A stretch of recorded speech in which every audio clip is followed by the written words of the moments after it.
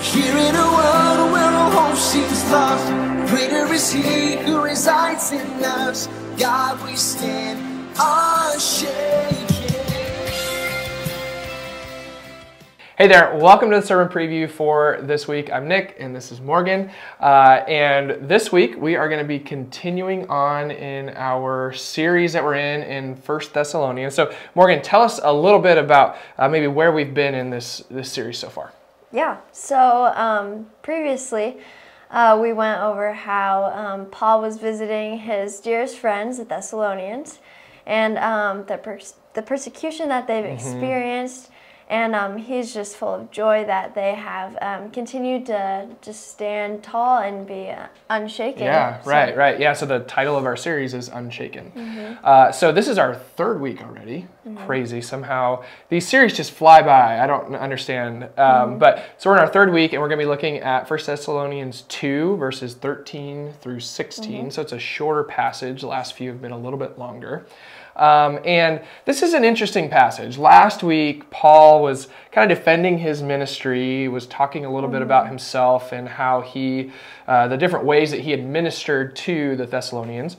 But then moving into verse 13, he switches the focus back to them and he gives thanks again. He has this joy for who they are and how they have withstood the persecution, but he specifically in this passage is thankful for how they have received the Word of God. Okay, and we see in this that they did not receive it just as a regular words from a man, but they recognized the authority in which Paul was speaking and the news of Jesus, the gospel, coming to them as being something from God, right? And so they received these as the Word of God, which is just incredible to see how the Thessalonians received this, and then later in the passage talks again about the persecution that they experienced and how they stood firm in that. They remained unshaken. So kind of two movements in this passage. We have the Thessalonian Christians who receive, they hear and accept the Word of God.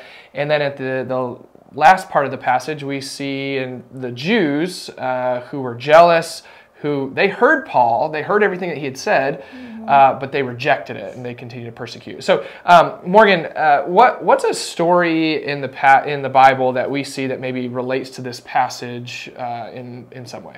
Yeah, so when we were reading this, we thought of the two foundations where the wise man, he accepted the Word and he lived out the Word.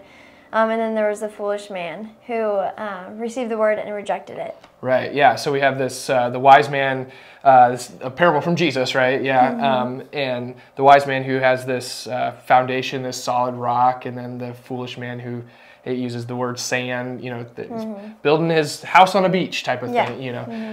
And so we see these two different movements where the Thessalonians, they received it, they built their foundation on the rock, and they were unshaken, right? Yeah, we see this, like in the persecution, they stood firm in what they were facing, right? They stood firm in their faith.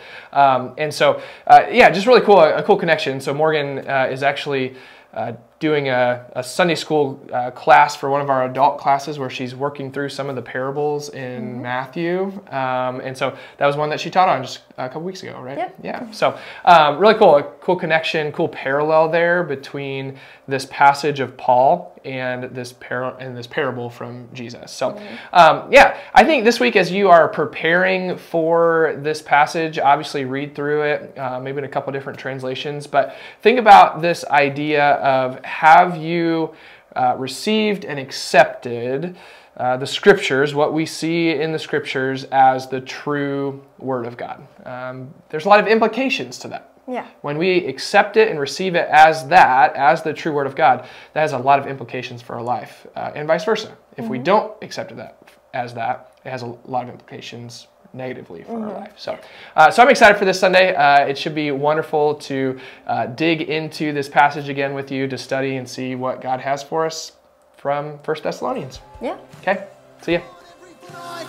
Nothing to fear in the battlefield. God is our hope.